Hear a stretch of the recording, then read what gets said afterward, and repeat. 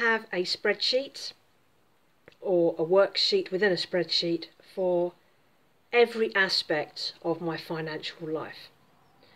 I have it for individual things like what I spend on food, what I make in savings. One of the main reasons that I do this is because if you're trying to save money, what is motivating you to keep going? If you are tracking and recording the differences that is making to your spending or your income or getting out of debt, it's motivational. If you can see the differences, it's one thing saying, oh, I'm going to start buying more discount food, I'm not going to buy shelf price. And you just go into the shop and you buy it and you get the receipt and you chuck the receipt in the bin. How do you know what a difference that is making if you're not keeping some kind of record of it? So I like to see the differences. I like to see the changes. I like to see how it makes a difference to my financial security.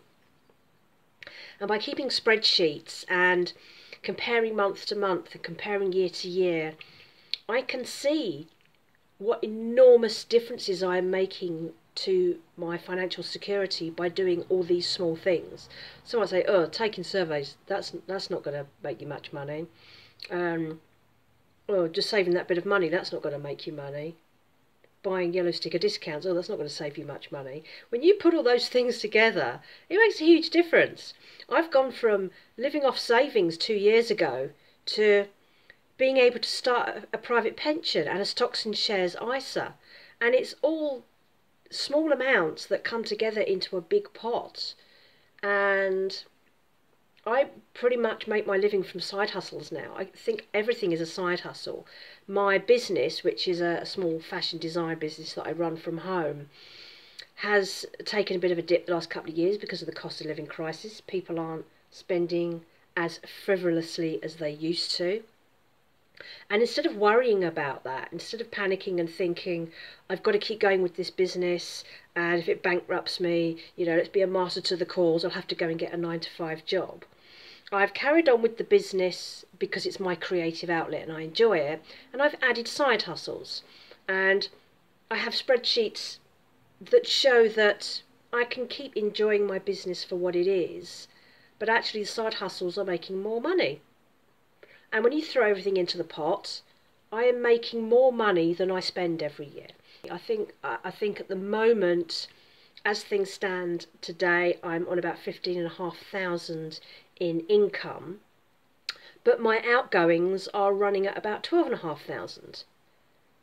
So if you are earning more than you spend, isn't that the point? You get to keep a little bit of that money for rainy days. Maybe you want to save up for that holiday or that new car or a home renovation or whatever else it is that you need, that you think you need. And if you track that and you can see the differences, that is motivational. That is the thing that makes you realise, look at the difference I've made. So that is the joy of spreadsheets, without any shadow of a doubt. I love a spreadsheet. It's accessible, it's easy to learn. Once you get the basics, you can just run things nice and easily. It's quick and easy to see the differences, to check. You can add, take away, move things around as much as you want. Once you've got the basic understanding of how it works, you can do whatever you like. You don't need expensive software. It's free, and that is, again, great for the budget.